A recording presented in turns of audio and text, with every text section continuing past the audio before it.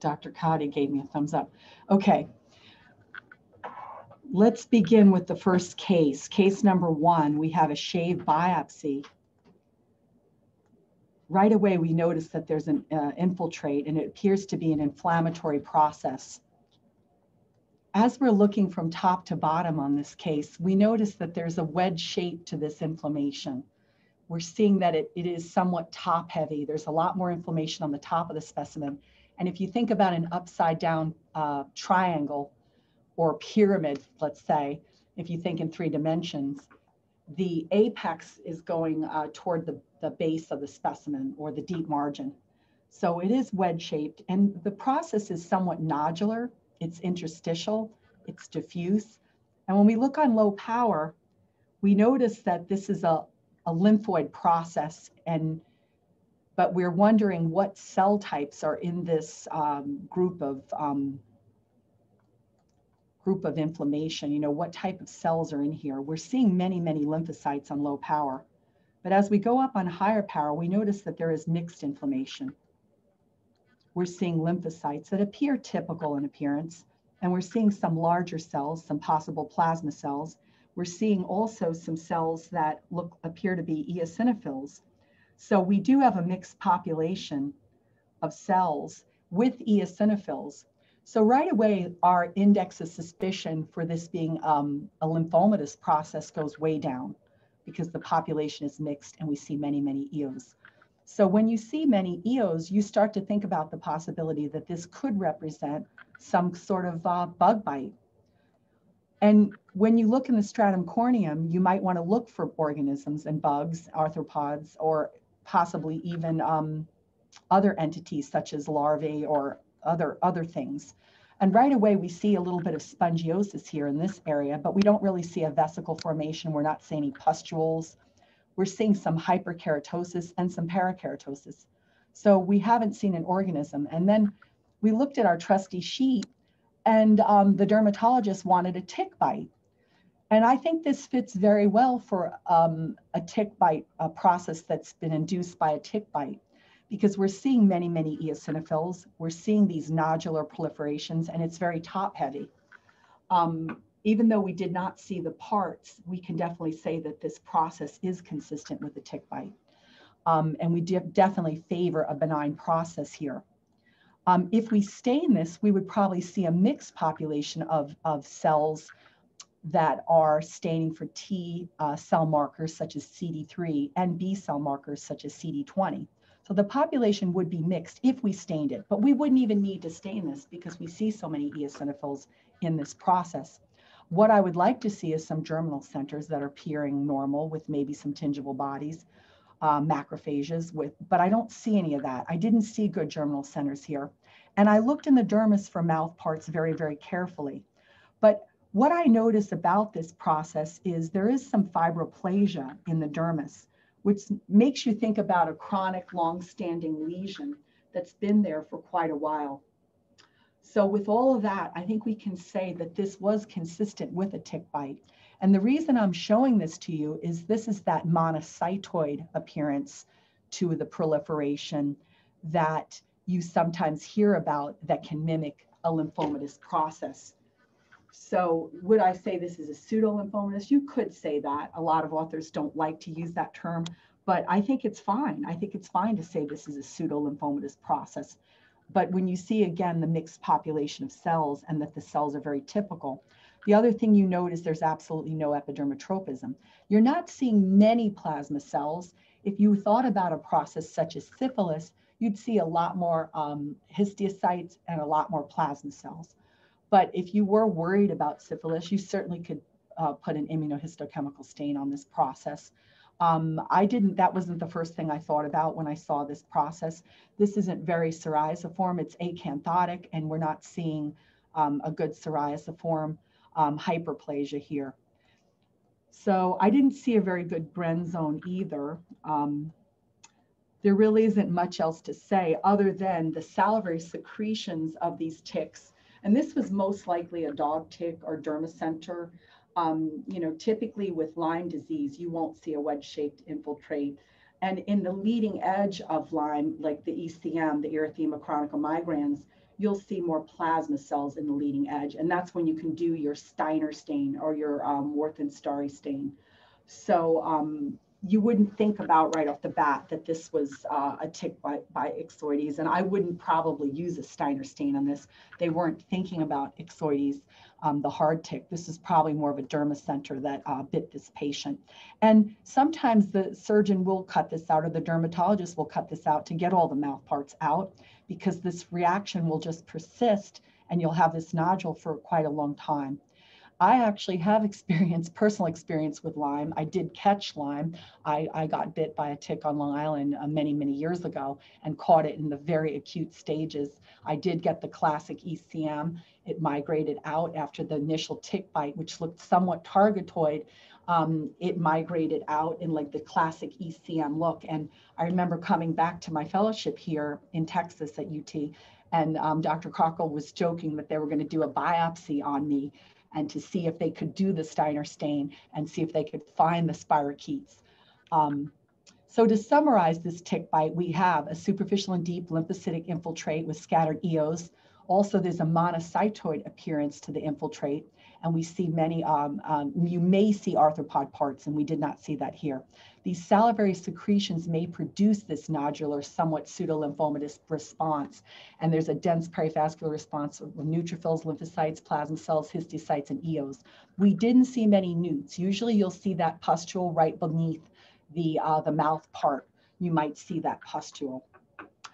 With ECM, again, you'll have a different appearance, except in the center where the tick bite is actually occurring. Typically with ECM and the leading edge, you'll see many more plasma cells, and you won't see as much of a nodular infiltrate. Usually you don't. You'll just see plasma cells in a perivascular location. And then you can do your Steiner stain or Warthin-Starry. I've actually been having good luck with the T-Pal stain, the T-Pallidum for syphilis, because it's an immunohistochemical stain, and it stains the spirochetes of syphilis. And there have been papers showing that it can cross-react with the organisms in Lyme.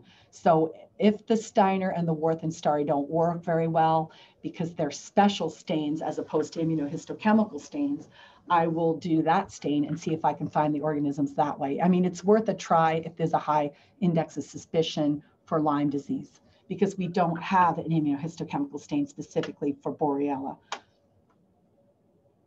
All righty, next case. Oh, we have a beautiful nodule here. And this is a shave biopsy, but the lesion is somewhat dome-shaped. Oops, a whole 365 degree. And it's somewhat polypoid, but it's dome-shaped and polypoid. And right away on low power, we're thinking about, oh, could this be a basal cell carcinoma? Is this a nodular cystic type? And the answer is, no, be careful, be very careful, because we're not seeing mucinous areas here. We're not seeing connection to the epidermis, but yet we're seeing this collarette, which is making us think that this lesion arose here, because this collarette indicates to me that it has time to grow around the nodule. That means the nodule probably arose here. It's probably not a met, and it's so closely associated with the epidermis here that right away I thought on low power, could this be basal? But it's very, very basophilic, very, very basaloid, and it's got that small blue cell tumor look. But then I'm seeing central areas of necrosis that's giving it this cystic degeneration look.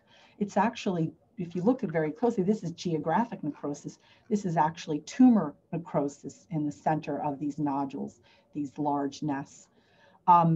The other thing, again, I'm searching very hard for any changes atop this. I'm looking for things like melanoma in situ. I'm looking for things like an aggregate arising off of this epidermis. I'm looking for squamous cell carcinoma in situ. I'm looking for AK. I'm looking for any clues. And this is abutting the epidermis, but it doesn't appear to be coming directly off of it. So I don't see the attachment here.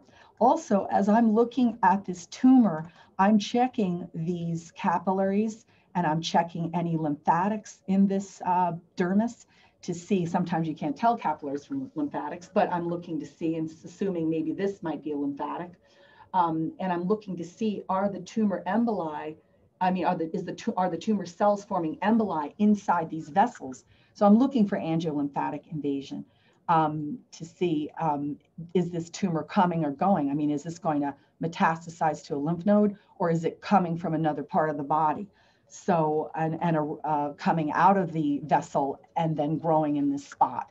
So I'm checking these vessels very carefully as I'm looking at the epidermis. I'm seeing the hyperkeratosis and I'm saying, well, there's hypergranulosis. Maybe they were rubbing this nodule on their skin. So this may be indicative of rubbing, which is why you're getting a thickening of this layer, the keratin layer. And we know when we look on low power, we know where we are because we see this follicle. So we know we're on hair-bearing skin. Also, you want to look at the epidermis on the sides of this lesion.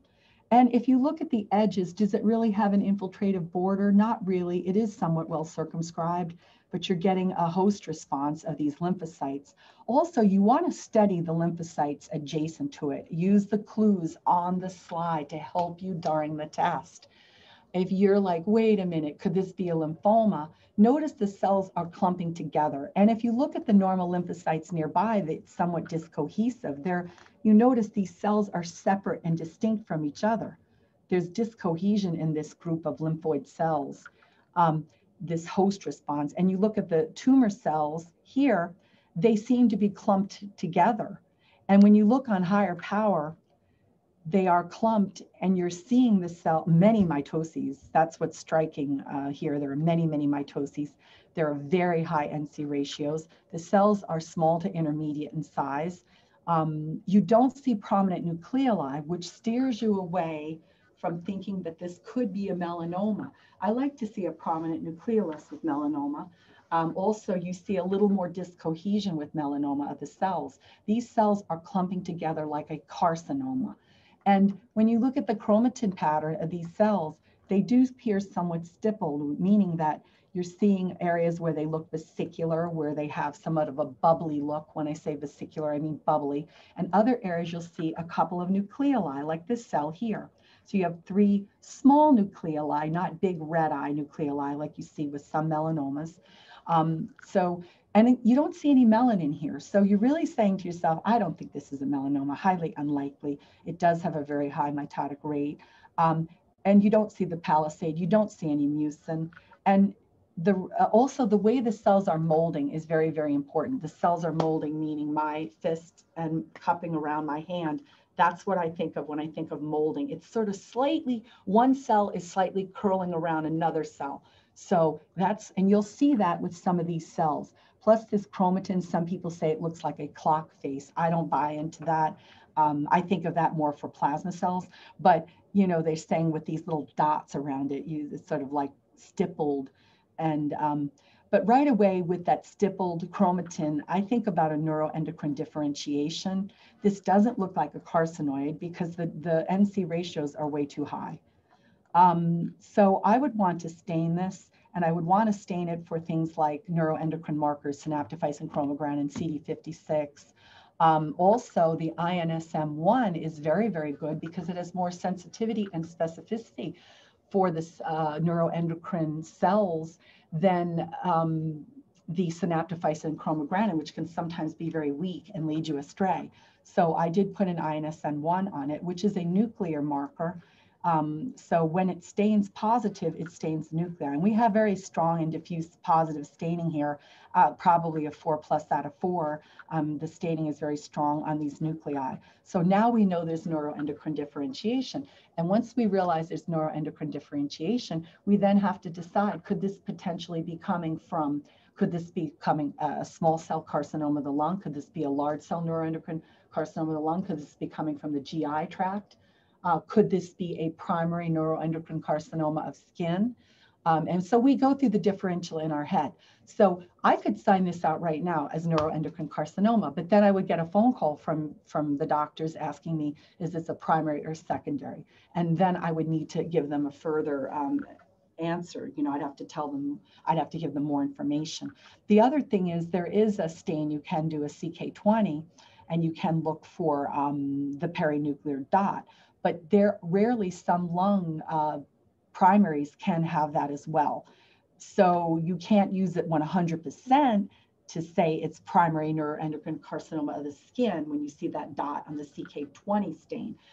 So you can't say that 100%. So you can't use it entirely. So that's why when I have a Merkel cell or a neuroendocrine carcinoma, I would then do an additional stain. So here we have another case that has a similar appearance, but it's not as polypoid. It is very much ulcerated. It was on the head and neck of a 75-year-old patient. You're seeing some severe sun damage. So we know we're on sun-exposed skin. We know we're on hair-bearing skin.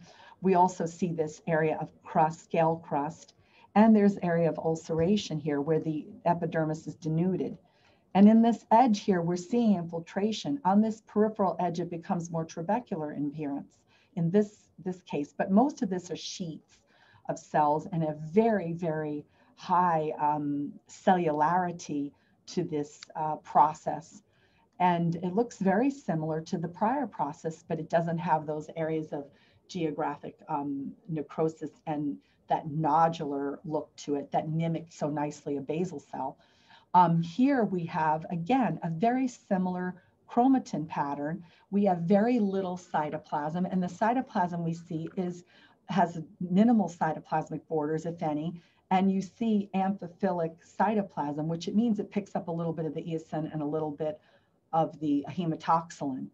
This high mitotic rate should tip you off right away that this is in a basal cell. So if you get panicked on the test and you go on high power and you start seeing lots of mitoses, but you don't see big nucleoli, start thinking about neuroendocrine differentiation. And if you don't know what vesicular chromatin is, you forgot about the bubbly aspect of it, you can always look for the stippling of the chromatin and the molding. That's so important, the molding, where the cells sort of wrap around each other, trying to find a good cell that depicts that. But it's the way they're pushing up against each other and they're leaning up and they're sort of rounding around each other.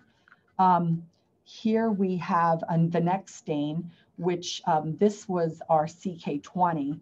And on this stain, I would look for that dot. And I do see areas where I'll see a little dots. And then some areas, this is a cytoplasmic stain, the CK20. And I do see an occasional dot here and there. So I'm seeing dots. So that's making me think, okay, this is probably primary neuroendocrine carcinoma of the skin.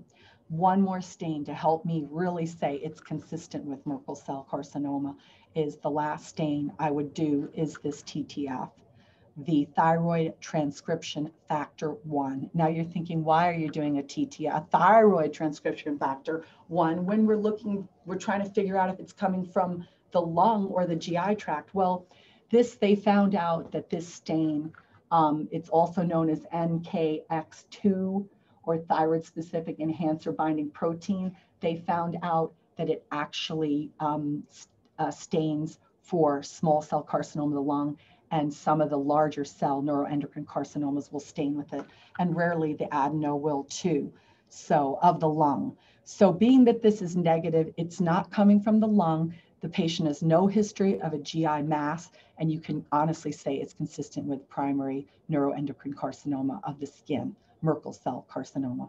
So, and on electron microscopy, don't forget you see the dense core on neurosecretory granules, because they love to test you on that. So we pretty much ran through the Merkel cell. You have the basophilic cells arranged in irregular aggregates, cords and strands in the dermis. Many of the cells show the nuclear molding and mitoses, abundant mitoses. Always check for the angiolymphatic invasion. Areas may resemble, you may see areas that resemble SCC, BCC, eccrine ducts, leiomyosarc, atypical fibroxanthoma. You might see some pagetoid spread, and it could be entirely intraepidermal. You can see a Merkel cell that's intraepidermal. That's somewhat rare, but if you see different differentiation on the stain, the area that's looking like an AFX might not stain with the neuroendocrine marker. So there you have, when you have to mention that in your report if you do see those different areas in the tumor. Merkel cell carcinoma, again, the metastatic small cell from the lung, you'll do the TTF, the NSE. The nonspecific enolase, the chromogranin, the synaptophysin stain. You can do the CK20, which could be plus or minus with a MET small cell. So watch out, it's not 100% that paranuclear globule or dot. The CEA can be positive half the time, and the argentifin stain, which is a silver stain, that's positive with metastatic small cell from the lung.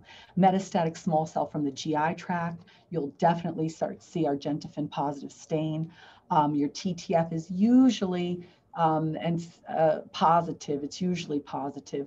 Occasionally, it can be.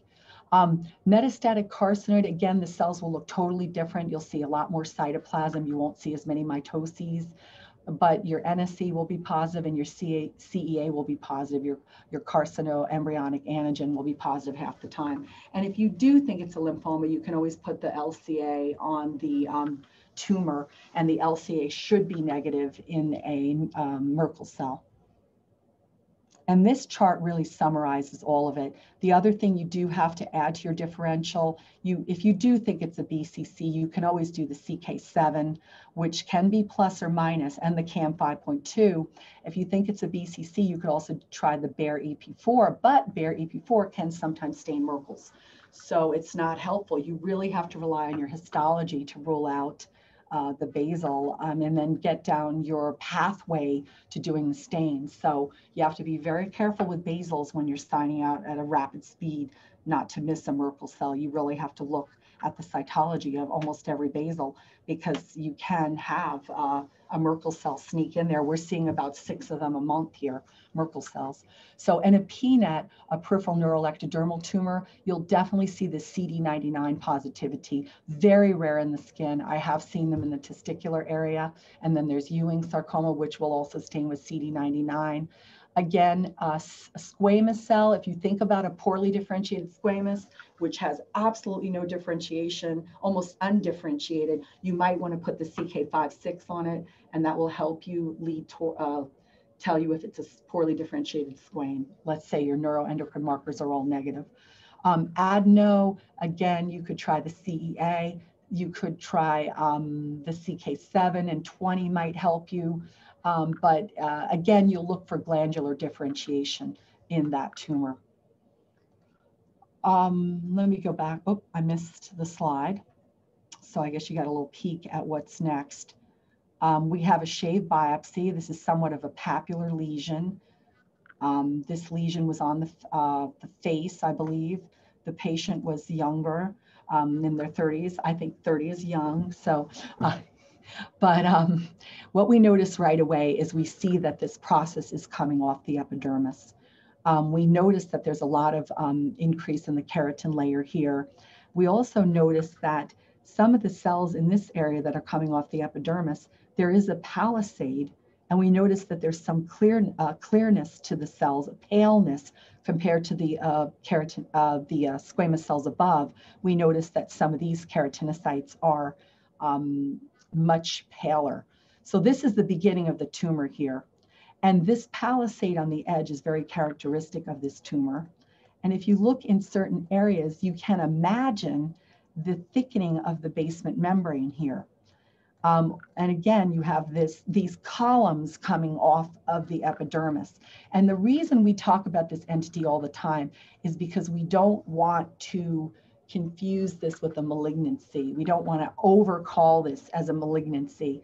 You notice there's this fibrovascular stroma, there's some inflammation, and it's a very busy slide.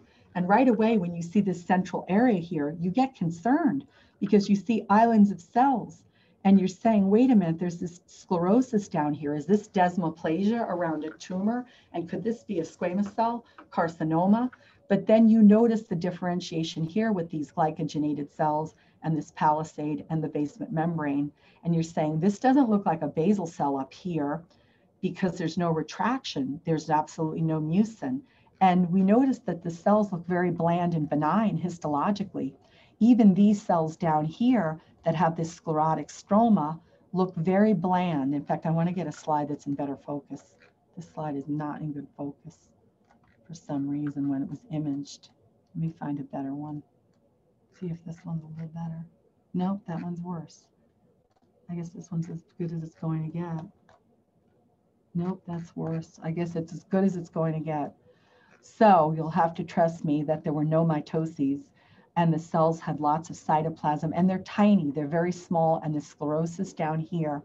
And I don't notice any papillomatosis atop this. So when I see the palisade and the glycogenated cells are somewhat clear, and I see this area of desmoplasia or sclerosis, I start to think about a tricholemoma. And I think about the desmoplastic variant of a tricholemoma. Come on in.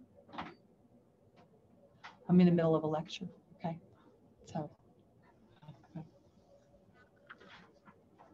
Okay. I don't know. I'll have to check that. I'll check it later.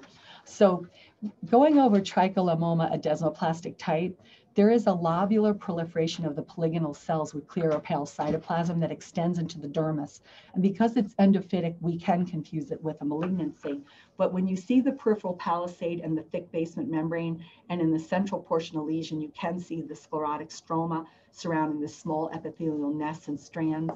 If you have doubt still, you can put a CD34 on the tumor, this little neoplasm. And if it's positive, that can definitely lean you toward a tricholemoma. Typically, you'll see it on the face, scalp, neck, chest, the vulva area. Very rarely, you can see it in that area.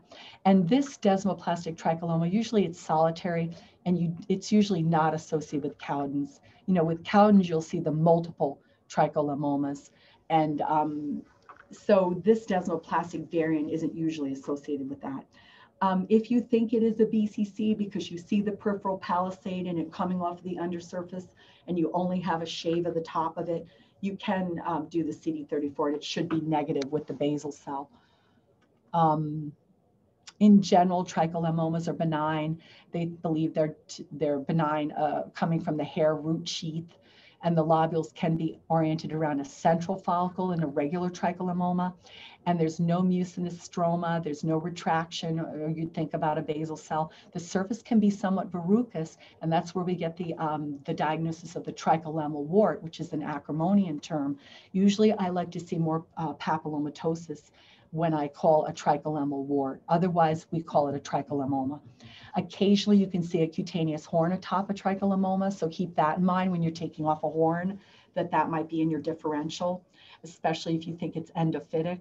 Mitoses are usually absent, and you can, they're almost exclusively on the face. So nose, eyelids, lips, oral around the oral cavity, usually in adults.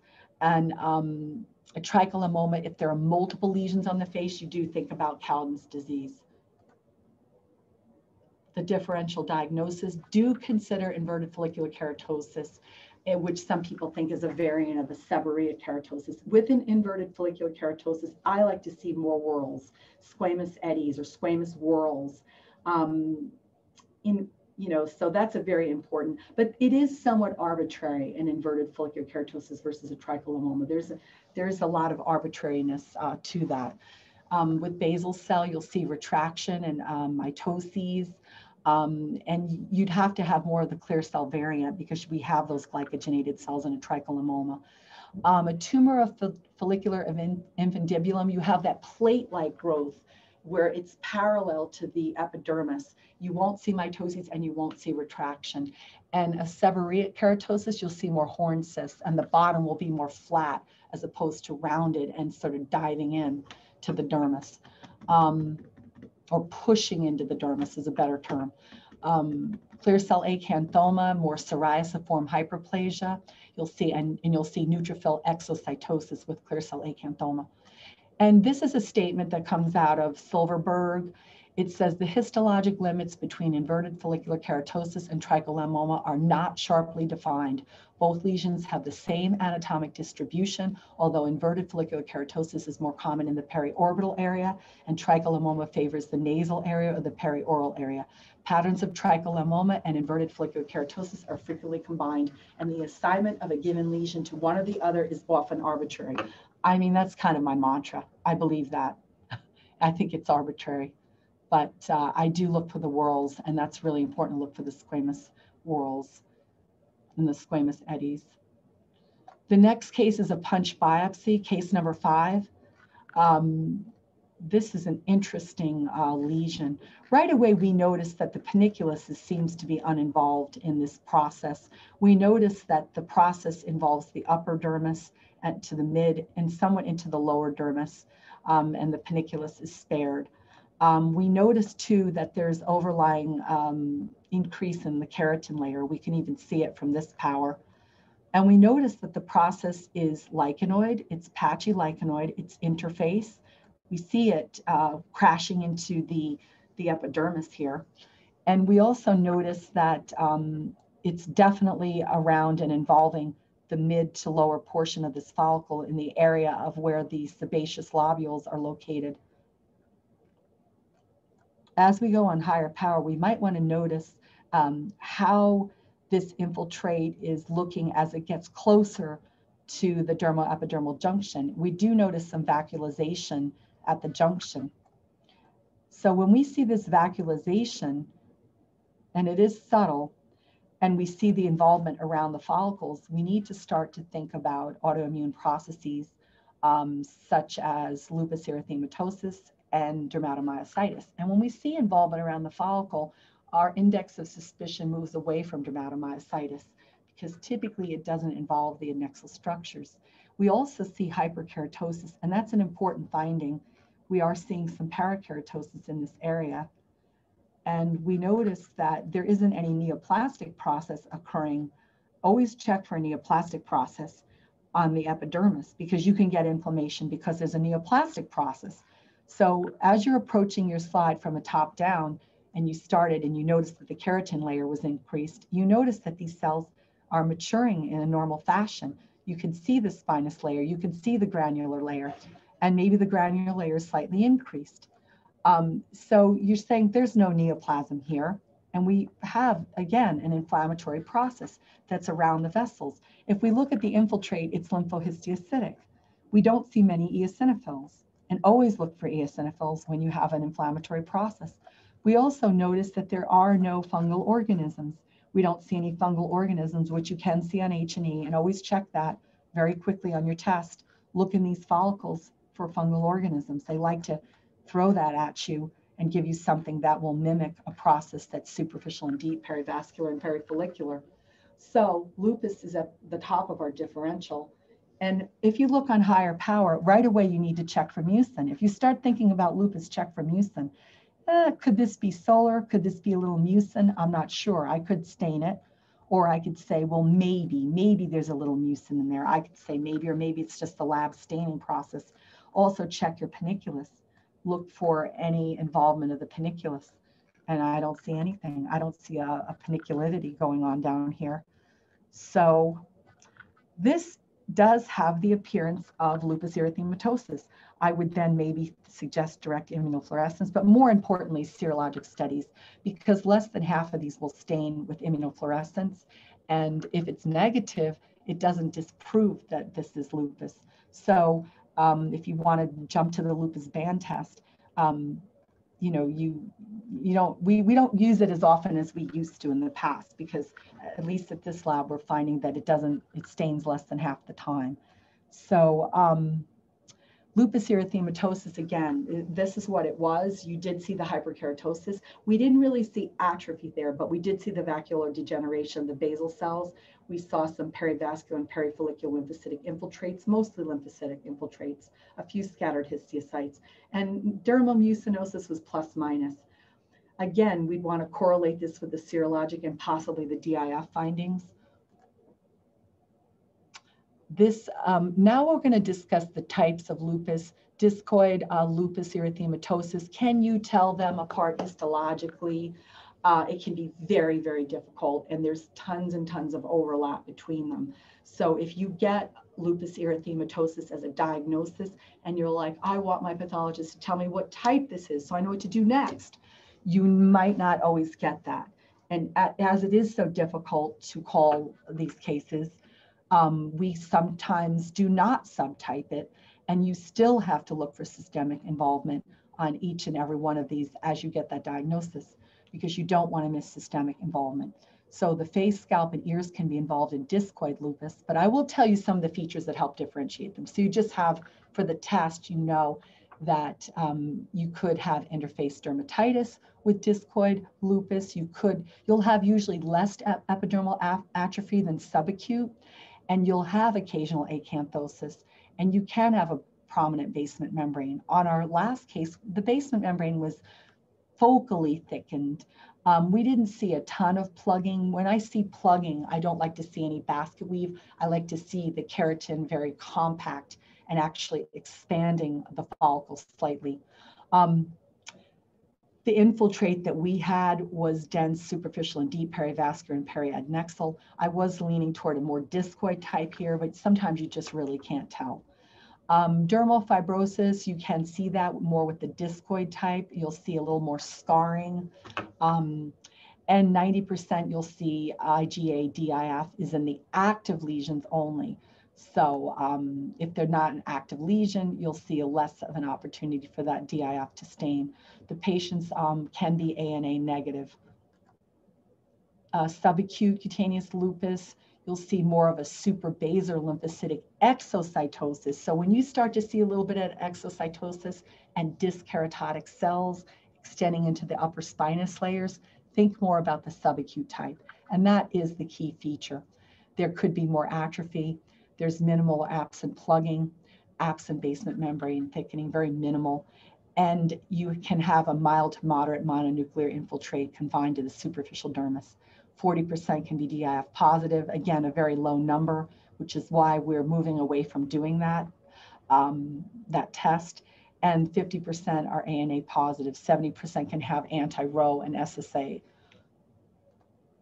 Systemic lupus, again, the infiltrate is more sparse. You'll have minimal epidermal atrophy. The basement membrane will appear more normal. You won't see much plugging. And you can have prominent papillary dermal edema and reticular dermal mucin. The normal and the lesional skin can be positive for DIF, and patients have ANA positivity.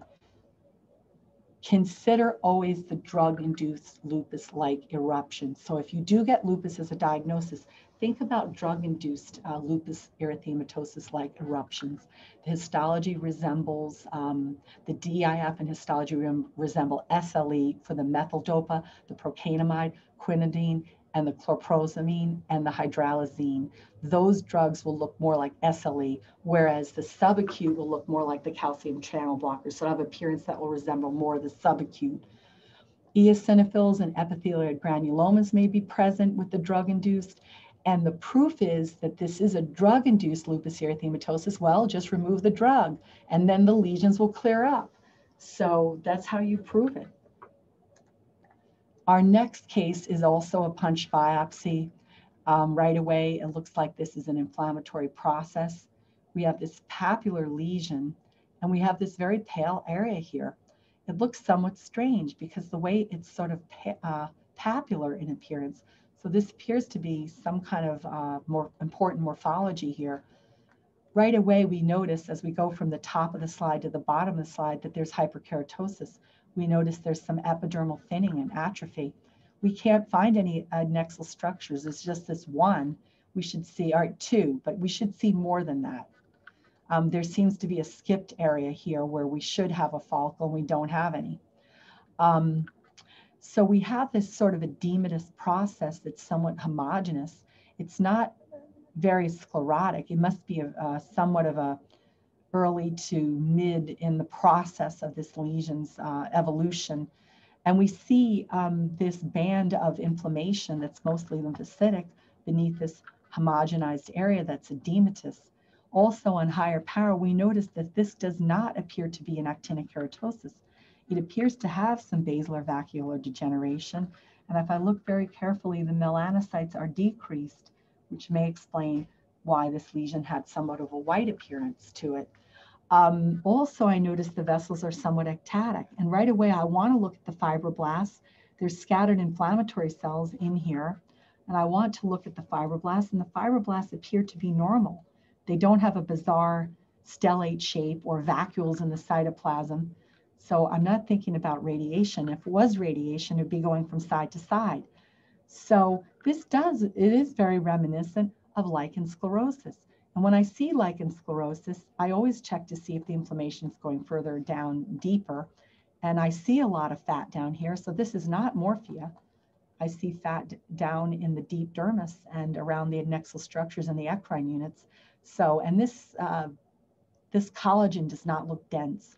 So that leaves me with this sclerotic area above with this tri-layered appearance. And I'm thinking about lichen sclerosis, but it seems to be a different variant, maybe a papular variant of this, which may not be in a genital location. It may be in an extragenital location. So this was lichen sclerosis at atrophicus. So we see hyperkeratosis, epidermal atrophy, vacuolar change in the basal layer, some homogenization of the collagen, and an edema. And as the lesion gets later and later, it becomes more and more sclerotic. As it's earlier and earlier, we may just see a band of inflammation, and we might confuse it with lichen planus. So the earlier in the lichen sclerosis that we are, earlier in the evolution of the lesion, it can look similar to lichen planus. The only thing with lichen planus, you're going to see hypergranulosis. So if you're getting confused between an early lesion of lichen sclerosis, which they love to give you on your test, and lichen planus, look for that that wedge-shaped hypergranulosis in the epidermis, you know, the Wickham stria. You may follow, so they may coexist with other skin conditions, lichen simplex chronicus. So you could have lichen sclerosis with overlying rubbing. You could have psoriasis. You could have an erosive lichen planus with lichen sclerosis. Vitiligo and morphea, they can coexist with other skin conditions. Keep that in mind. And the patient may have a personal history of an autoimmune disease, thyroid disease, pernicious anemia, or alopecia areata. Again, lichen sclerosis, you see it on the vulvar area of the penis. There can be associated with phimosis, like balanitis, xerotica obliterans, perianal area in the groin. So, and your extragenital locations, upper trunk, lower back, neck, arm, wrist, forehead, inner thigh, buttocks, under breast, shoulder, axilla. If it's not in the groin, consider morphea with LS features. You see less inflammation and edema in older lesions and more sclerosis. In earlier lesions, you'll see a band of inflammation. The loss of the adnexa, you can see that, that's common. Hyperkeratosis is common. The superficial dermis is replaced by pale homogenized hyalinized collagen, and collagen bundles are lost.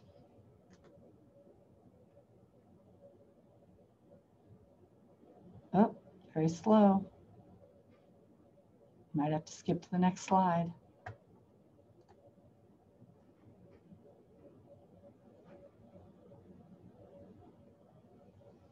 All right. The differential for lichen sclerosis, think about when you're on the penis, plasma cell balanitis, but you're going to have greater than 50% plasma cells. You will have lymphocytes in the upper dermis. So it will be lichenoid with plasma cell balanitis. So you have to rule that out when you get lichen sclerosis on that area. Lichen planus, you're going to see hypergranulosis. That's the big clue that it's lichen planus and not early lichen sclerosis. So early lichen sclerosis, again, can simulate lichen planus. Morphea, sclerosis of the reticular dermis and subcutis may also be present with lichen sclerosis. Don't forget that and look for that on your test. Lichenoid drug eruption, you're going to see EOs. You're going to see EOs, hopefully. That'll help you. And the interface changes and an occasional necrotic keratinocyte. Radiation dermatitis, you've got to look for those stellate fibroblasts, so the pleomorphic fibroblasts. That is the key feature, and an increase in the capillaries. Sometimes you'll see, and maybe some endothelial atypia occasionally. Radiation dermatitis, we had a case in Zola Cooper, but we had tons of dystrophic calcifications. So sometimes you could see dystrophic calcifications, radiation dermatitis. Amyloid, you're going to see, well, if it's macular amyloid, it's going to be macular. If it's lichen amyloid, it's going to be in the lichenoid line. Amyloid that's nodular will have the nodules and they'll have a cracked appearance. But if you have a doubt whether it's amyloid or it's the homogenization in lichen sclerosis, you can do a Congo red stain and see if it's, get the apple green birefringence on your polarized light. Melanoma, you got to see some junctional component. And if you have a doubt, you can always put a SOX10. If you think it's a regressed area and a melanoma, and it's sclerotic looking, then please do the SOX10 because you don't want to miss MIS. And mycosis fungoides, usually don't see that in the genital area, but again, you're going to see Poitras microabscesses, you're going to see epidermotropism, might see some atypia to the cells. If it's further progressed, you'll see cerebriform nuclei, which is a more progressed lesion of cutaneous T-cell lymphoma. Next case is this huge nodule that's broken up into 3 pieces. We have a nodule, we don't have any attached epidermis. This nodule is very sclerotic. We're seeing eosinophilia. And when you see this much eosin, you always think, well, this is very sclerotic, and it is. You have dense collagen there. But the thing that catches your eye are these darker eosinophilic areas that are surrounded by some inflammation. And they seem to be very busy in this area. And over here, I really want to look at these two, because these two look somewhat classic. And this is your classic histiocytes that are in a palisaded arrangement. Some people might say, well, I got to look for infection here. I've got to look to see if there's organisms in here. But with this palisade and these histiocytes that are somewhat foamy and this fibrinoid central area of necrobiosis, I'm thinking about more things like subcutaneous granuloma annulare and things like rheumatoid nodules, especially with this subcutaneous nodule here with these multiple areas. I don't see any of the normal structures from this extensor surface. I'm not seeing any tendon or anything like that in this slide, because what you want to do in a test is try to figure out where you are, and figuring out you're in the subcutis is very, very important, that this is a subcutaneous nodule that's somewhat well circumscribed. But getting on higher power and you're seeing this palisade and it's very eosinophilic, you don't see mucin here.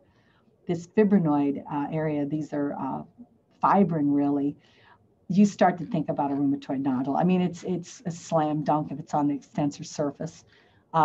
We didn't even stain this, so you can pretty much call this a rheumatoid nodule.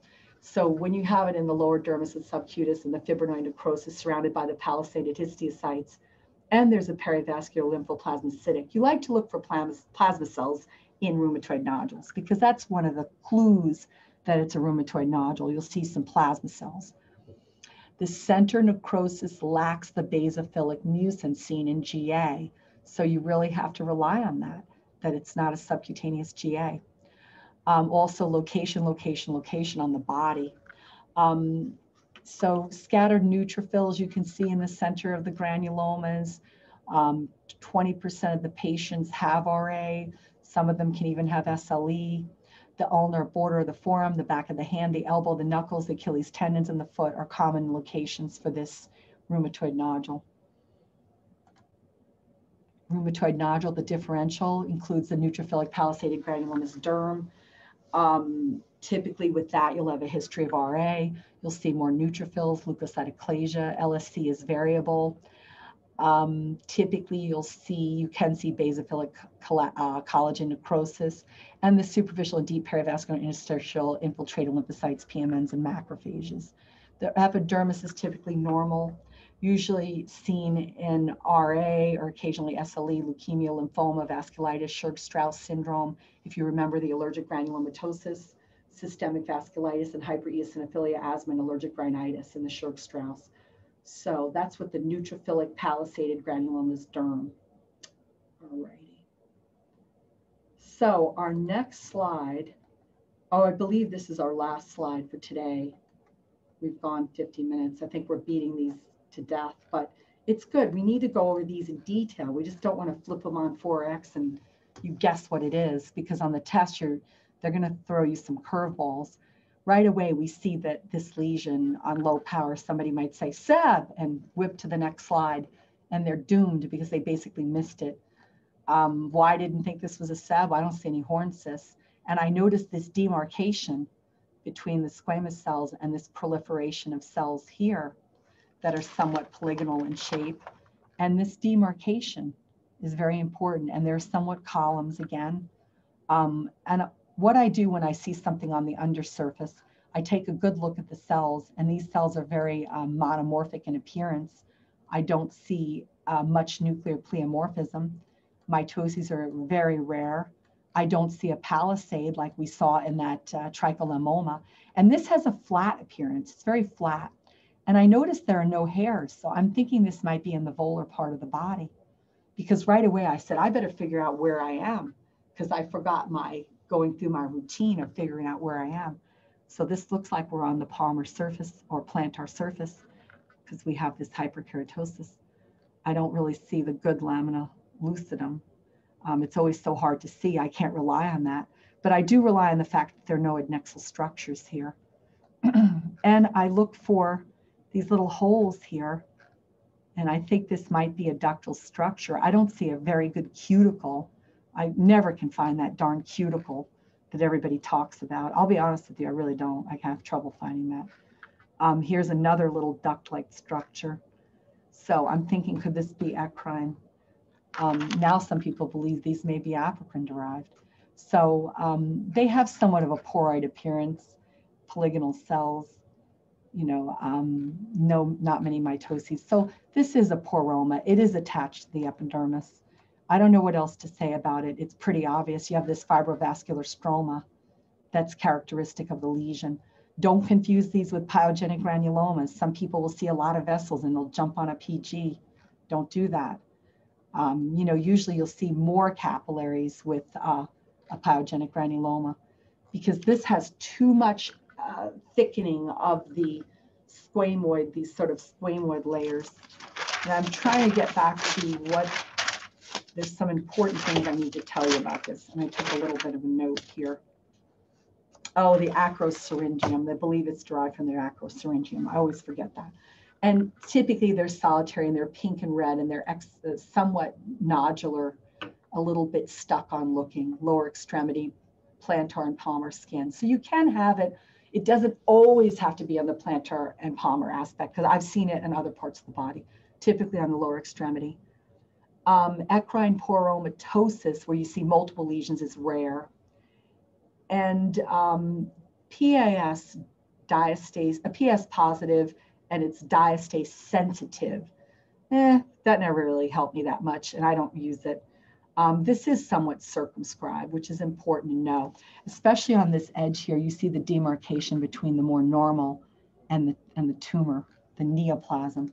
It is a growth. Neoplasm doesn't necessarily mean malignant. It means growth. That's all it means, is a growth.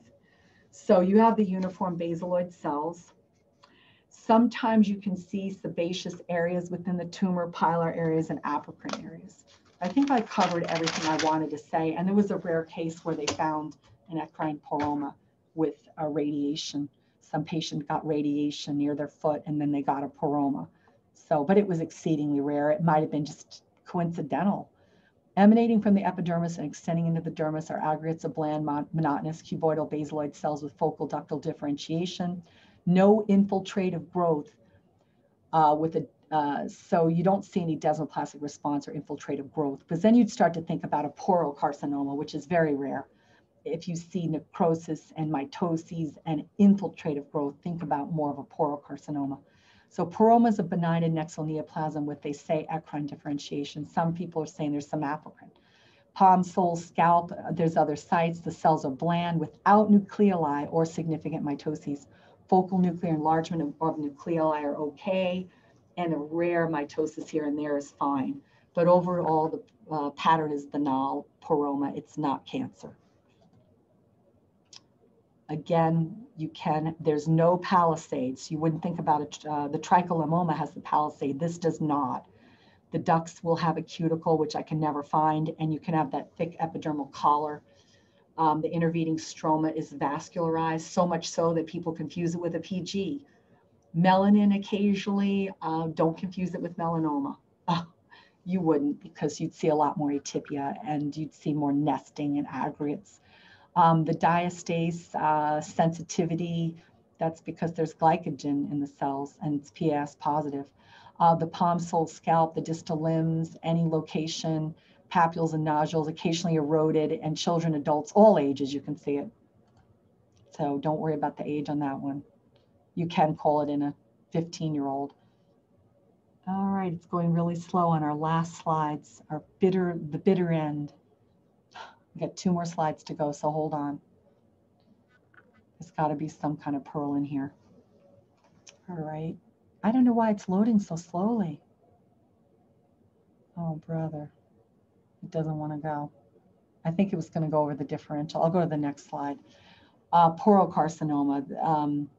Porocarcinoma has the infiltrative border with desmoplasia, necrosis, and nuclear atypia. You can tell when you see a porocarcinoma, you're going to start to think it's a squamous cell. So don't worry about missing that one. You're not going to miss that one. The differential BCC will have a palisade. No intercellular bridges. BCC does not have intercellular bridges. That's how I tell squamous from basal cell, the intercellular bridges. And BCCs don't have the ducts. The glomus tumor, well, I don't think I would ever confuse this with a glomus, but you might want to think about that, the monomorphic cuboidal cells. Poroma, it involves the epidermis and the dermis. Hydroacanthoma simplex, that's what's in the differential poroma. And you would confuse that possibly with a clonal seb, but sebs will have horn cysts sometimes. And with hydroacanthoma simplex, it's mostly epidermal.